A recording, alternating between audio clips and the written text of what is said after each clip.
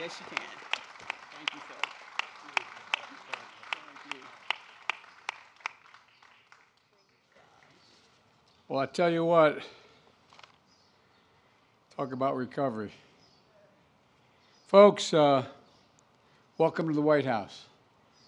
Sounds corny, but this is your house. And I want to thank you, Danielle, for the introduction and the extraordinary service to our country and to your remarkable devotion to your fellow veterans and wounded warriors. Talk about getting up. My dad used to have an expression. So you get knocked down, just get up. Just get up. Well, it's a lot easier to say than do, especially in the circumstances many of you have been through. You know, as Jill said, you all, and it's not hyperbole, you're a little inspiration to the nation. I hope you don't forget that. And we're joined by the Vice President and the First Gentleman, Doug and Kamala, today, and several members of Congress as well. You know, of course, we're honored to have with us the outstanding military veterans, families, and caregivers who stood by our veterans throughout everything, thick and thin. Jill and I used to spend a lot of time when I was vice president, and then when our son was ill, Army, over at Walter Reed.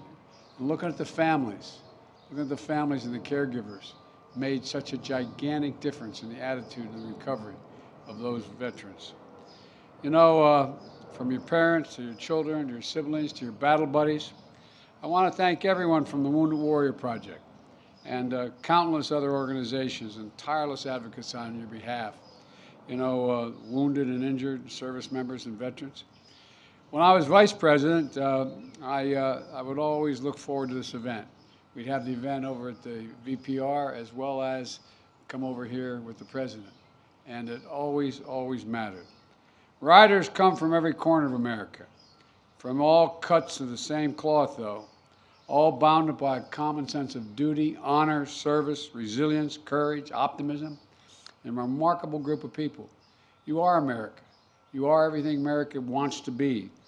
Watching this year's president, I'm prouder than ever to be standing with you all. And the Biden family, to us, it's personal. You've always inspired by all of you who, like our son, put your country above yourself to protect our way of life. This year, we have 7 active duty riders and 21 veterans. Many of you come from a war abroad only to fight a battle of recovery at home. It's equally as difficult, in some cases more difficult.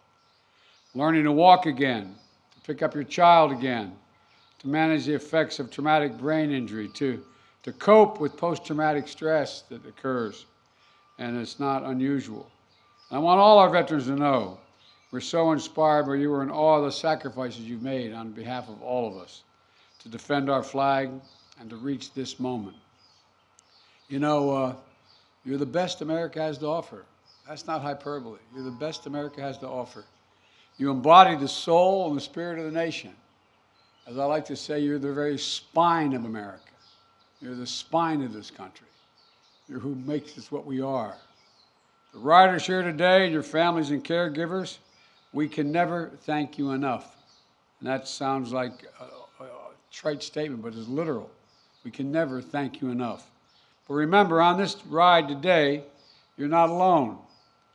You have the support of a grateful nation behind you today and every day. We're here to help each other, and help you cross the finish line together. May God bless you all. May God protect our troops.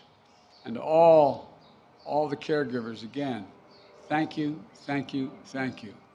You know, docs, I used to say at Reed all the time, docs let you live. Caregivers and nurses make you want to live. And it makes a gigantic difference. So thank you, thank you, thank you.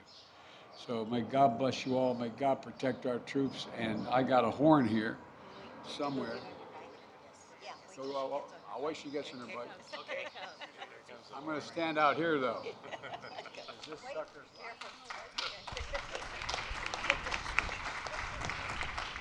live?